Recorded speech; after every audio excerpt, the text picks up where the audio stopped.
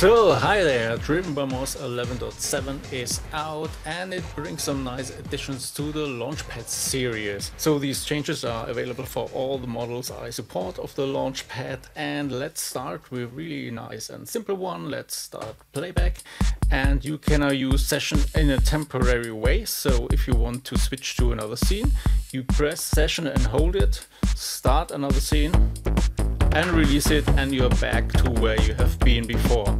So pretty helpful. Let's get back to this drum only scene.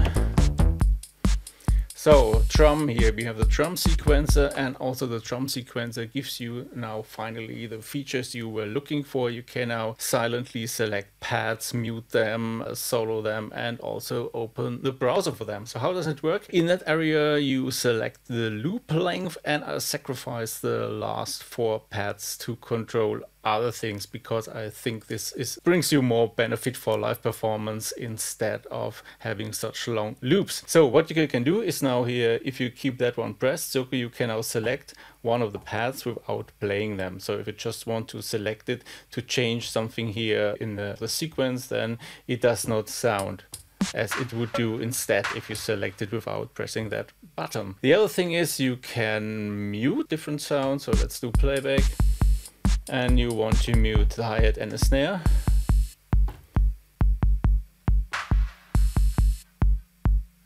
So you only have the bass drum playing, and you can unmute them back again, and we're back into the game. Same is for solo, so you can solo the hi-hat, for example.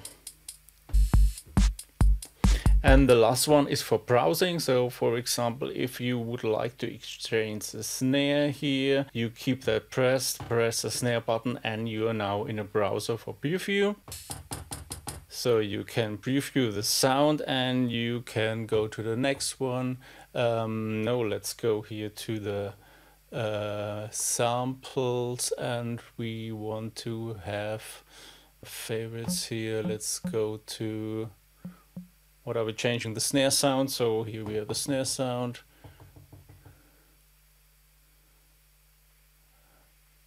Yeah, let's go with that one. And we have loaded that one. And you have a different snare sound. Something to note about this, if you use the browser, it somehow loses the focus from the drum machine. The drum machine is, I could not fix that, so you need to click once you're back in the drum machine to be back again, because it somehow gets navigates into the channel, and yeah, that's how it is. But besides that, I think that's pretty helpful, and enjoy it and make some funky music.